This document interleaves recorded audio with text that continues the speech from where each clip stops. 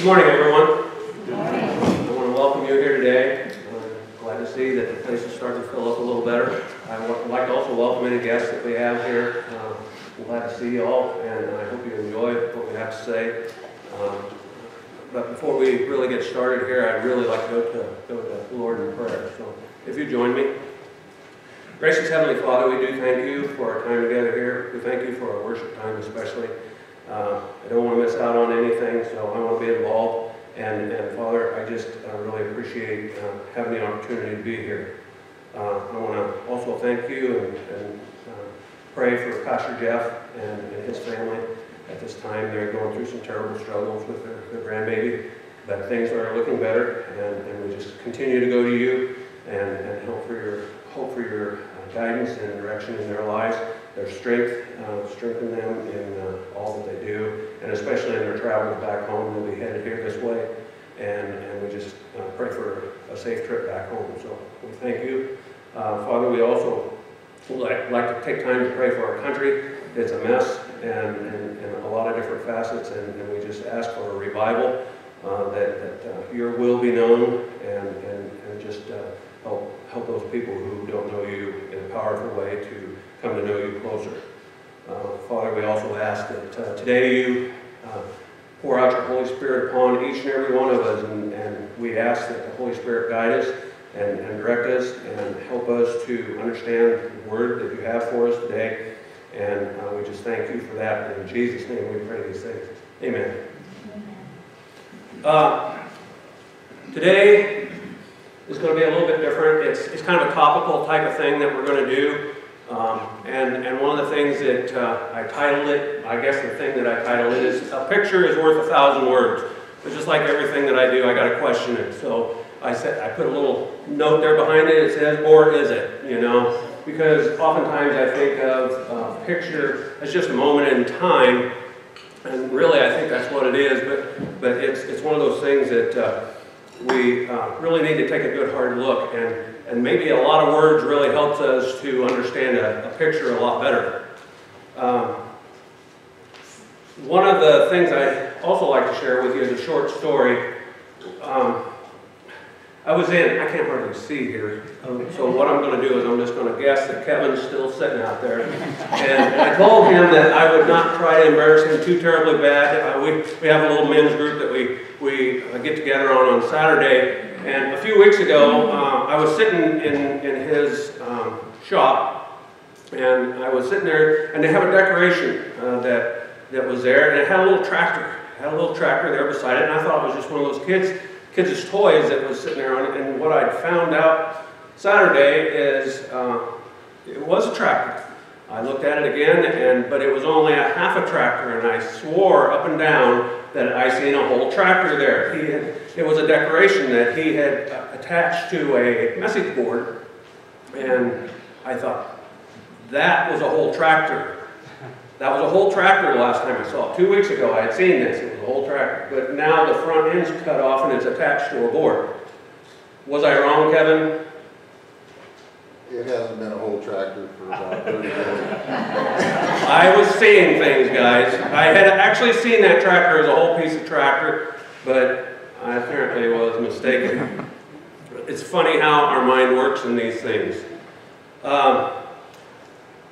Pictures are worth 1,000 words. Pictures we have in our mind, and this is one of those things that happened to me. I'd like to show you another picture. I can go ahead and go to that next picture. Anytime I think of this is not my job, this picture comes to my mind. Well, actually not this picture. Because the picture that I had in my mind was a stump laying there, and this is, I think, some sort of groundhog or something, I'm not so sure. But this was close enough for that. But anyhow, I wanted to bring this picture up because, like I said, we get stuff stuck in our mind, and oftentimes it's not exactly the way that it is. One of the things that I want to do is I had some inspiration for these messages that I have here today. They come out of John 1:18. No one seeks God And the second one is John 14:6, and it says, I am the way, the truth, and the life. And the third inspiration that I had is out of Exodus 3:14, I am who I am. Now, we're going to be all over the Bible today. I couldn't just put what we were going to cover in this. So I want to just say that we're going to be in Genesis, we're going to be in 1 Corinthians, we're going to be in Galatians, we're going to be in 1 Kings, James, and Psalms. So we're going to be traveling pretty quick through some of this stuff. I'm not going to ask you to turn to everything, but I will try and do the best that I can to summarize or at least read parts of it as I can. Picture is worth 1,000 words, and I fully understand this. I fully understand what it's saying, but sometimes a picture just isn't enough. It just isn't enough. We might think this is gross. We might think that, there's a lazy worker there. Maybe something that, all kinds of thoughts come to mind. But this particular one for me was, that's not my job. That's not my job. And I've had all kinds of things. So we're not going to go into this any longer, other than I want to go deeper into what is our picture of God. For if you would just bear with me for just a minute, just close your eyes and think of God, and what is that picture that you have of God in your mind? We all have something. Ken, go ahead and go to that first picture. This is a picture here that is a painting that was painted back in somewhere around 1508 to 1512. It was Michelangelo who had painted this portrait. It was actually on the ceiling of the Sistine Chapel, painted on the ceiling, and it's a very beautiful thing, but it's one of those things that it's really not complete. It's not complete, and there's a reason for that. I cropped this picture. I cropped this picture off the internet because it was a lot more revealing than what it is right here. Adam didn't hide anything in his painting, but I wanted to share that with you, that it's not complete. Go ahead and go to the next picture, Ken. This one's probably a lot more famous. We know what Leonardo da Vinci did with the Last Supper. This was done in 1495, or in the late 15th century. And this is Jesus and his disciples. It's a very beautiful picture as well, but it shows God at the table with his disciples. And I say that because Jesus is God. Jesus is God. Okay, go to the next one, please. Sometimes we might think of as the lion or the lamb. Many of you have heard this, the Lion of Judah, the Lamb of God. We understand that. These are all pictures that we might have of Jesus or God in our life. How about some of these others? Jesus' resurrection. We might think of that as a picture that we have in mind. How about Jesus on the cross? Jesus on the cross. I remember that show, The Passion, where the man that played Jesus was. I can still see that scene in that show, and it stuck with me. And I think of that as possibly being, how it was, but it's not accurate. It's not 100% accurate.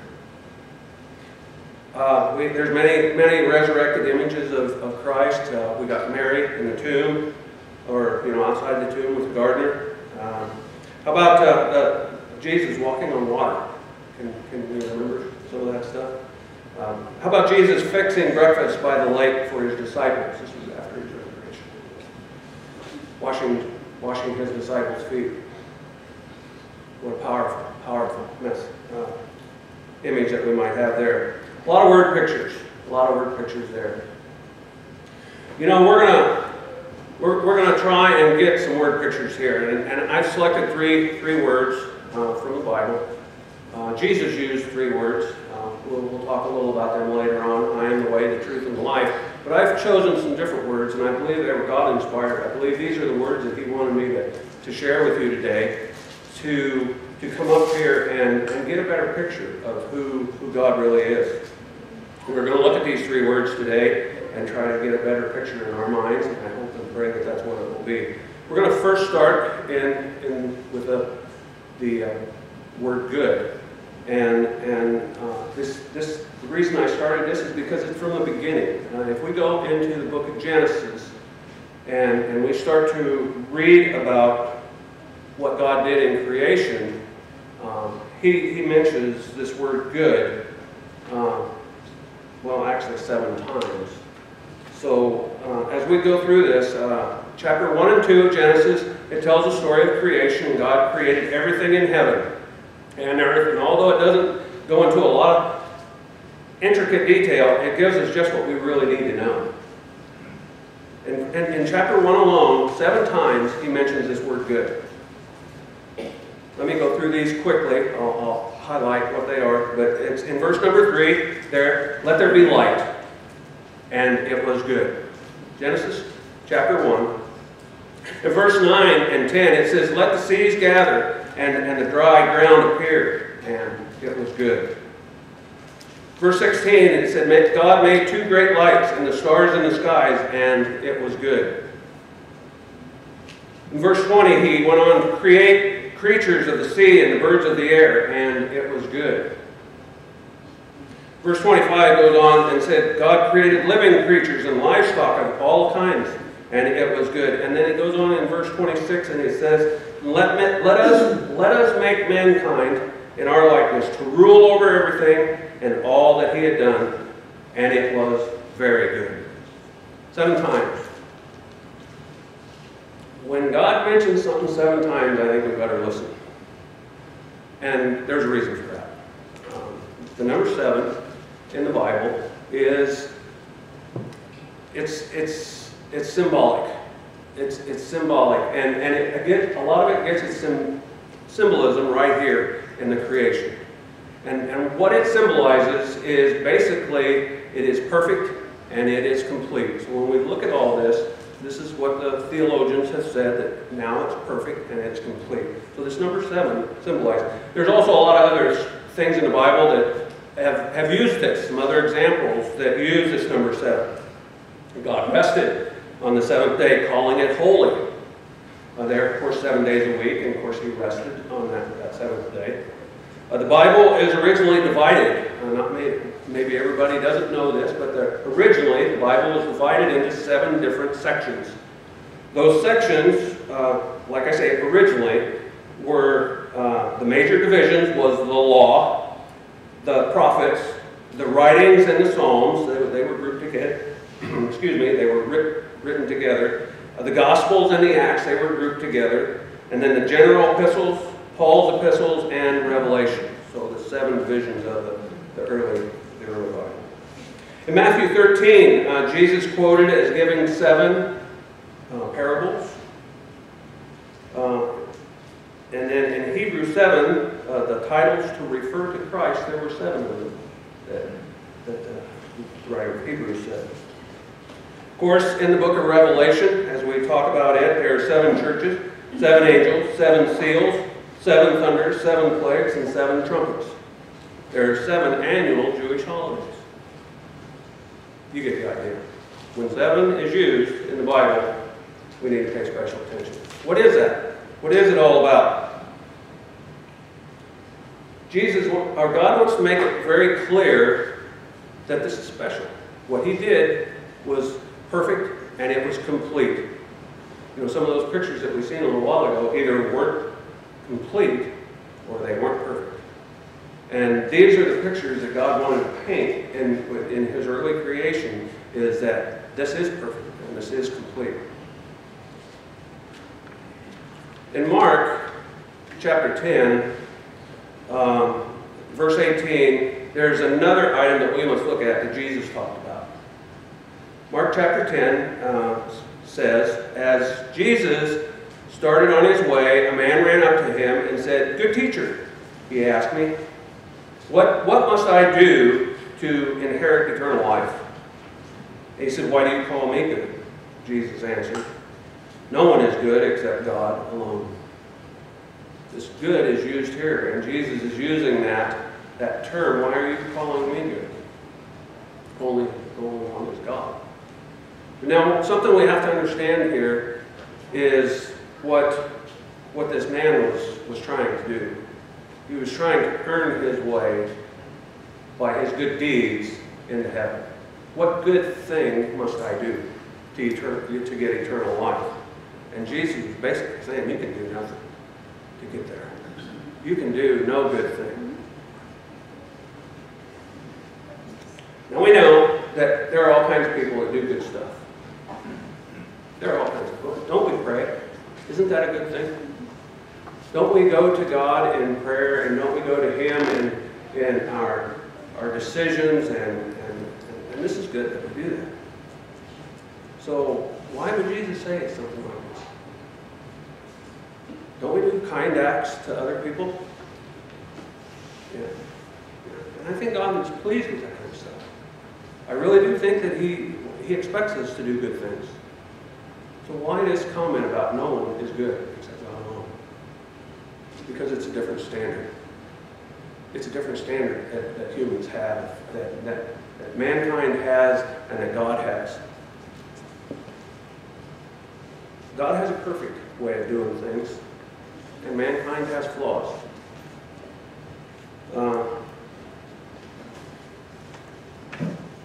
As God and Adam gather together in chapter 2, it says here that it is not good for man to be alone. He says, I will make a helper. He says, God, I will make a helper for you.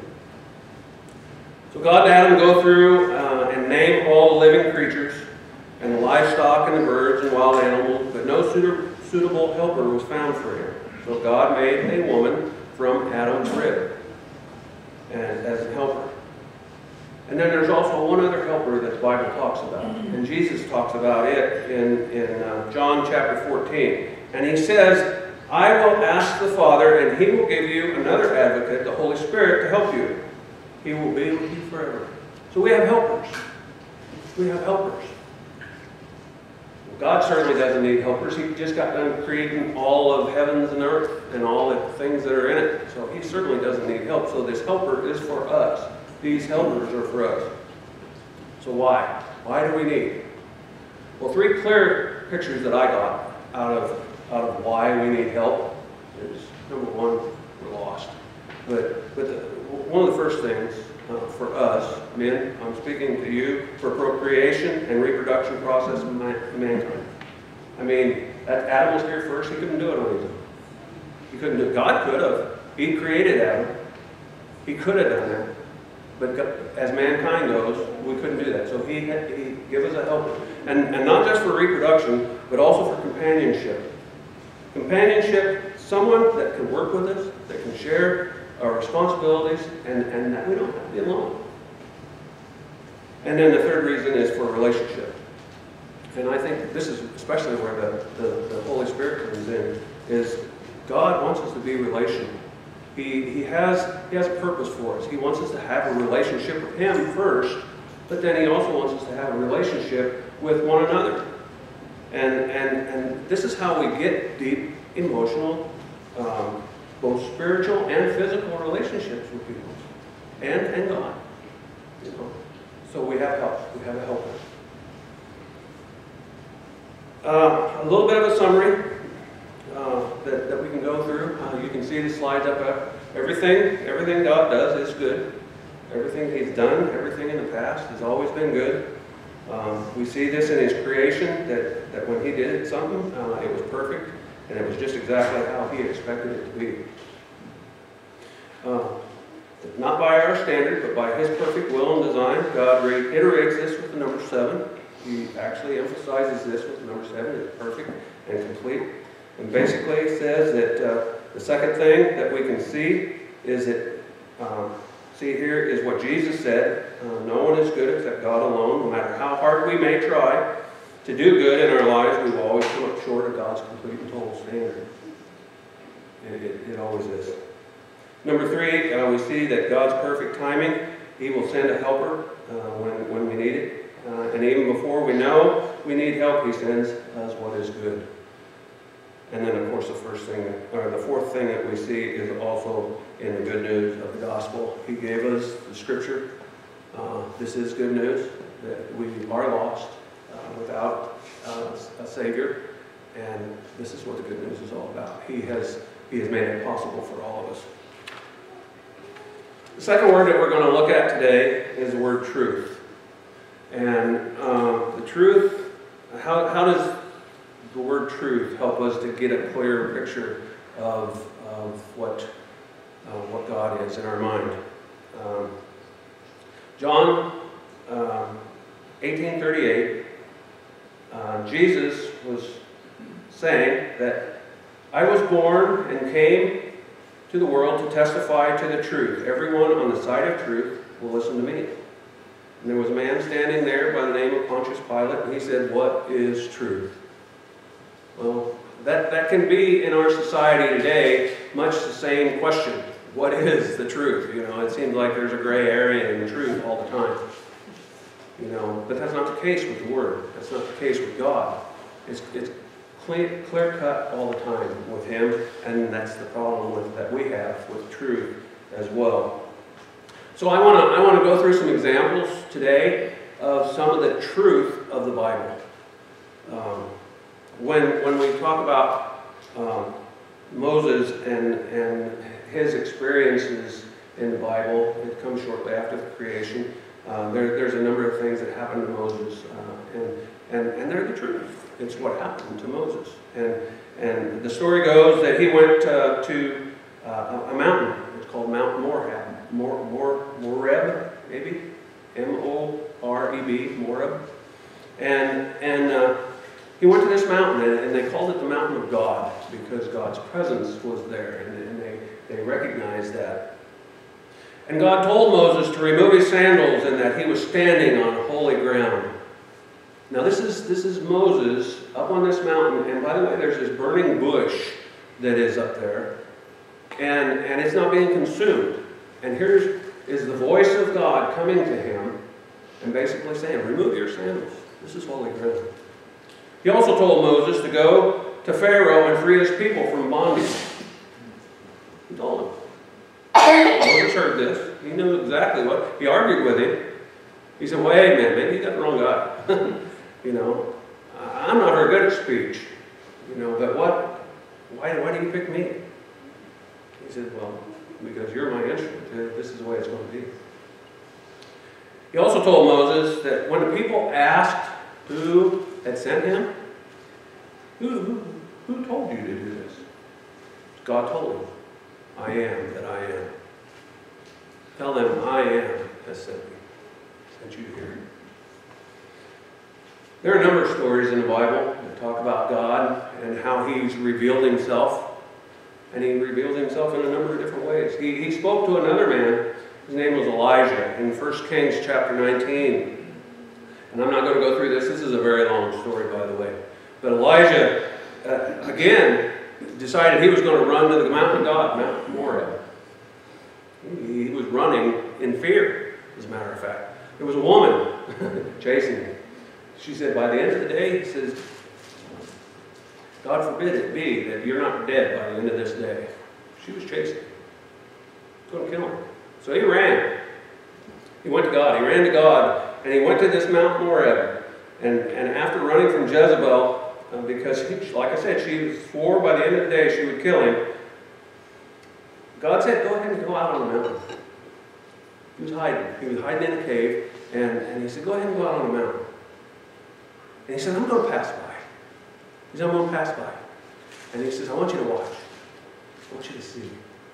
So Elijah, he walks out the mouth of his cave, and this giant wind come by, and then eventually an earthquake, and not all at once, but then also a powerful fire, and it just completely destroyed.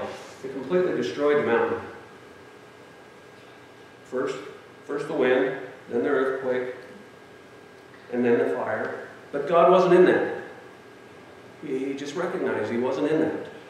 No, God was in control of that for sure, because he made it happen. But then there was a whisper, a quiet whisper that come by, and God was in the whisper. Kim and I talked about a whisper earlier. God can reveal himself even in the quietest of whispers. There are also many other stories in the Bible that God has revealed himself, and sometimes in dreams. I think of the story of Mary and Joseph, where Mary was pregnant at this time and going to have the Son of God, and her husband-to-be found out about it. He said, I'm going to have to divorce this woman. She's not been faithful. And he was going to. He was going to. He didn't know why this was happening. But then God sent an angel named Gabriel. We don't even know his name. Sent an angel and said, wake this boy up. Wake him up. Don't wake him up. Give him a dream. Give him a dream. So he gave him a dream and told him, hey, this child is from the Holy Spirit. He said, I want you to name him Jesus because he is going to save his people. What a dream. Changed his mind. He went ahead and married Mary. And the story goes on from there. There's another Joseph in the Bible that had a dream. In fact, I think they called him a dreamer. He was a young man, a young boy. He had 11 brothers that didn't like him very well because he was one of the favored ones. We've all had younger brothers, haven't we, Leland? Yeah. Sometimes they're favored, sometimes they're not. But it's one of those things that it happens. And the older brothers didn't like him very well. As a matter of fact, as the story goes, they actually sold him to some slave traders. And to make a long story short, this is what the dream was. This is what his dream was.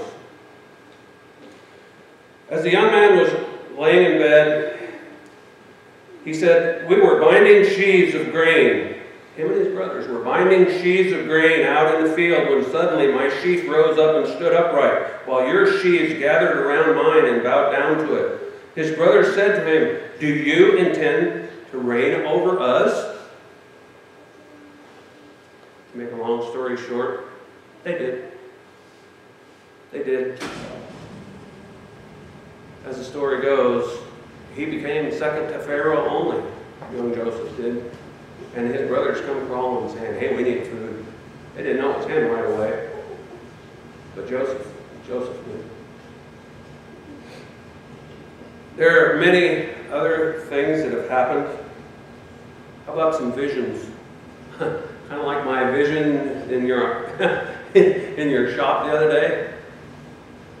Peter had a vision. Peter had a vision. It was a little different than a dream. He was wide awake. He was up praying on his roof one afternoon. And God come to him in a vision. And this sheet come down out of heaven. And it was all full of animals. And of course, Peter being the person that he was, he says, I can't. What is this all about? I can't understand it. God tells him in a voice, kill and eat. And he said, Lord, I can't do that. Some of these are unclean animals. I can't do that. He said, don't call something holy that I've created. They give Peter a whole different outlook on things. From then on, he started realizing Gentiles weren't that bad after all.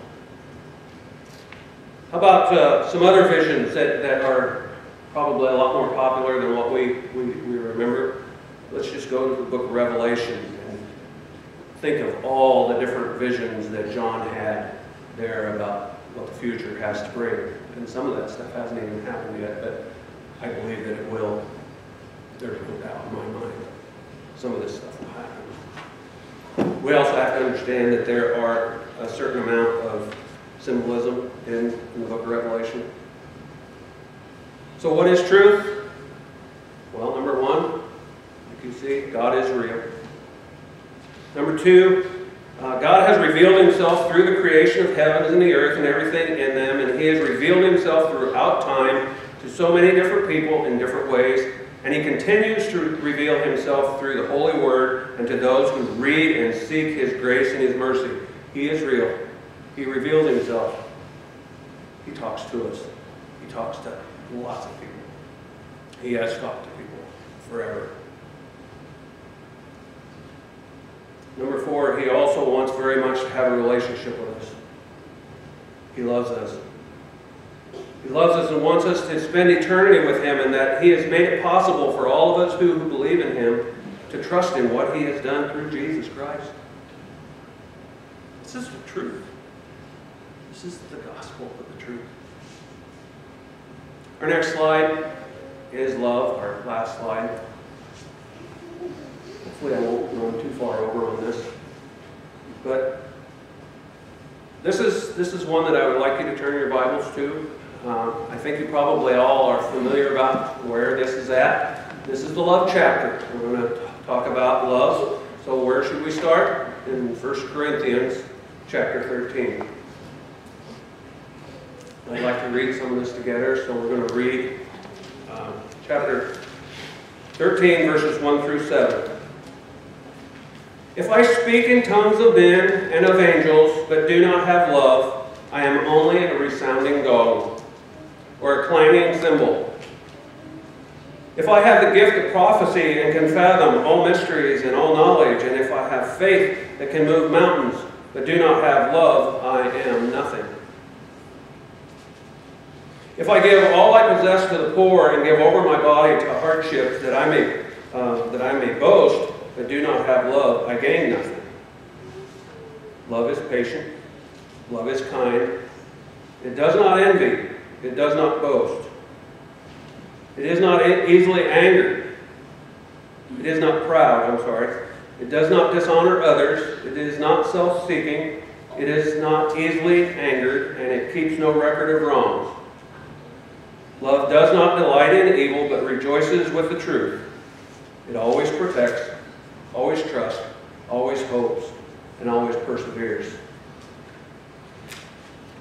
Now, I think I do pretty good with some of that stuff. Don't talk to Debbie yet. I think I do pretty good with some of that stuff, or at least some of the time I do pretty good. You know? Maybe I'm just learning. Maybe I haven't gotten it all down yet. But I know I don't get it all the time. In fact, when I get to reading this stuff, I really find that I fall short, especially when it gets to talking about always protects, always trusts, always hopes, and always perseveres. And that word always means always. And I'm not always, especially when it comes to love. I fall short. I think we all do. But there's one thing that I know. There's one thing that I really do know. God doesn't. He doesn't fall short of this. This is what love is. This is exactly what it is, and this is what God is. How do we know that? How do we know that God is like this? Because the Word tells us so. God's words and actions, His words and His actions have proved that His love is unconditional and righteous. He loved us while we were still sinners, and by sending His beloved Son to die for us, He paid that penalty for our sins. That's number 2. It's unconditional. Goes on to say in John 3:16, I bet we know that one too. For God so loved the world that He gave His only begotten Son, that whoever believes in Him will not perish but have eternal life. Sometimes as humans, we have a tendency to think that everything is about us. We do. I mean, we're special. God created us. And you know, we are. We are one of His creations. But let us read this one more time. Let's read it one more time. For God so loved the world. He's not just talking about us. There's a lot of things that God created when He created this world. He created the heavens and the earth. He created the animals, the sea creatures, everything in it. The stars in the skies, the sun, the moon, all of that.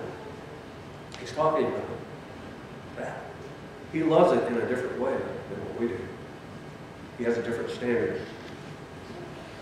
We need to believe, yes, and we need to be saved, and a huge part, and we are a part of this world, yes, we are. And He loves us very much. But when Adam and Eve sinned, it affected more than just humankind. It affected the whole world and that God had created, and it upset the natural and intended design that God had originally loved. But God loved us so much, He loved us so much that He wasn't going to leave it that way. He fixed it right off the bat. In Genesis 3:22, verses 22 through 24, Genesis 3, verses 22 through 24. And the Lord God said, the man has now become like one of us, knowing good from evil. This was after Adam and Eve had broken God's rule and ate the forbidden fruit. He must not be allowed to reach out his hand and take also from the tree of life and eat from it and live forever. So the Lord God banished him from the Garden of Eden to work in the ground and which he had taken. And after he drove the man out, he placed on the east side of the Garden of Eden cherubim and a flaming sword flashing back and forth to guard the way to the tree of life. This is our third point. God loved us so much. But it's not all about us. But one day, in Revelations 2:7, one day, he says, Revelations 2:7, to him who overcomes, I will grant to eat of the tree of life, which is in the paradise of God. Those who overcome. Amazing words. Amazing truth. Amazing ideas that come to our heart and our minds through Scripture. Him who overcomes will eat of the tree of life. To summarize everything, somewhat,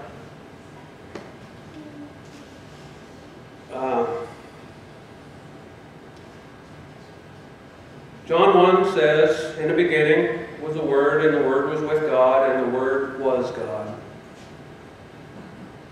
We know this verse was talking about Jesus. It was also talking about His Holy Scripture. God's Word is powerful, and in fact it is more than just words. It is a love story for His world, His kingdom, and His people. Today we look at 3 of these words from Scripture, and it is my hope and prayer that it has helped develop a little better picture in our minds of who God is and what God is in our lives. Let Him be the one that we put our faith, hope, and love in. There's 3 words that prevail: faith, hope, and love. Those 3 words are very important. But I would like to say this one comment. A couple of things yet. When I did a word count, in the NIV, or the King James Version of the Bible, there are 783,137 words.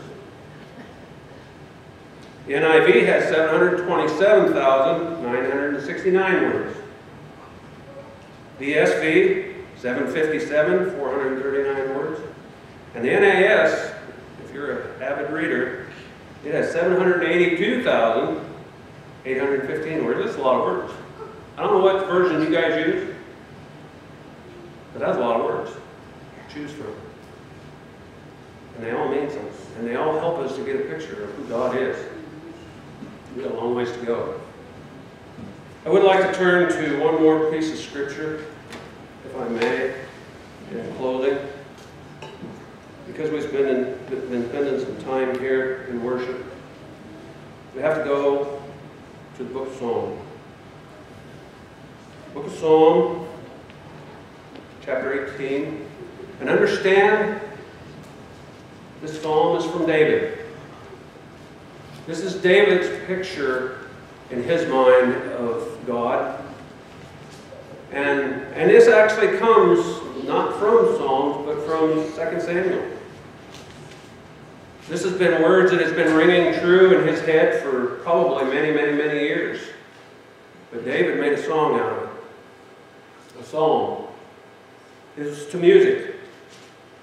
For the director of music of David, the servant of the Lord, he sang to the Lord the words of this song when the Lord delivered him from the hand of all his enemies and from the hand of Saul. He said these words. Listen to the words that David had in his mind as who God was. I love you, Lord, my strength. I love you, Lord, my strength. The Lord is my rock, my fortress, and my deliverer.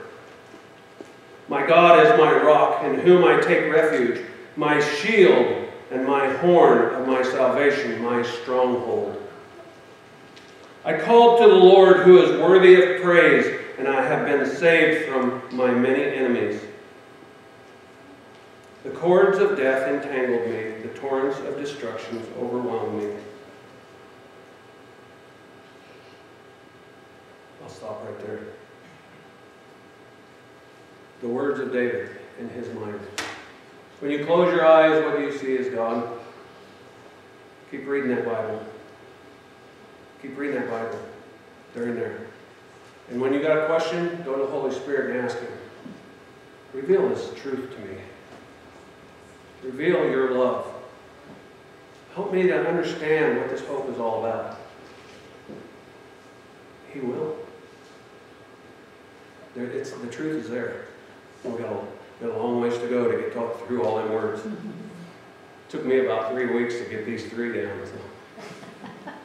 A week a word? That ain't bad, is it? And I don't think I touched but just the tip of the iceberg. I think God has much, much more to reveal, even about these words. I'm sure as I can be, there's a lot more to be learned. Let's go to God.